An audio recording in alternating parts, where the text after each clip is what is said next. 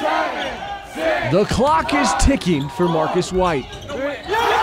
It's a family out here, so I'm just grateful for that brotherhood that we have on and off the court. The Brophy senior has had a season highlighted by a game-winning shot to beat then #1 ranked Mountain Point. I was like, oh, please go in, and it just somehow went in, and I was just like, I couldn't be more grateful. I was thanking God. But it hasn't all been positive headlines. White tweeting that he became a meme trying to keep up with reigning Player of the Year Nico Mannion. That's Marcus, that's my guy.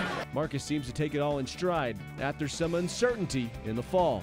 I ended up tearing my meniscus second game of the season, and you know, it was definitely difficult for me, especially being my senior year. Marcus returned from the injury and helped lead a football playoff run, but was unsure if playing basketball was a smart move. I've always had a history with knees, my knee problems, but you know, this year I knew that my friends, my boys were gonna want me to come out, and I knew that this knee is not gonna stop me from being what I can be, my potential, reaching my potential. And Marcus still wasn't sure he would play 2 weeks into the season, but that all changed when he walked into his coach's office and made a surprise announcement.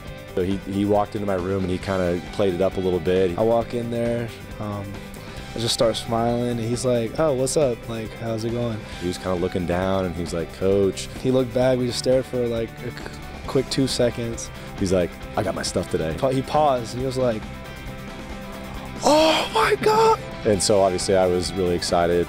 Marcus's presence makes Brophy a contender to make another run at the 6A Final Four, and he has a message for other kids who are hesitant to follow their hearts.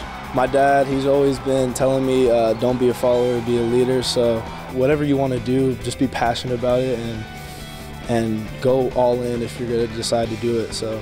And Marcus's motto has been rewarded.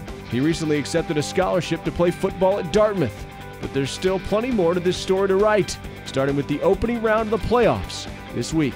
I'm Mark McClune for Arizona's Family.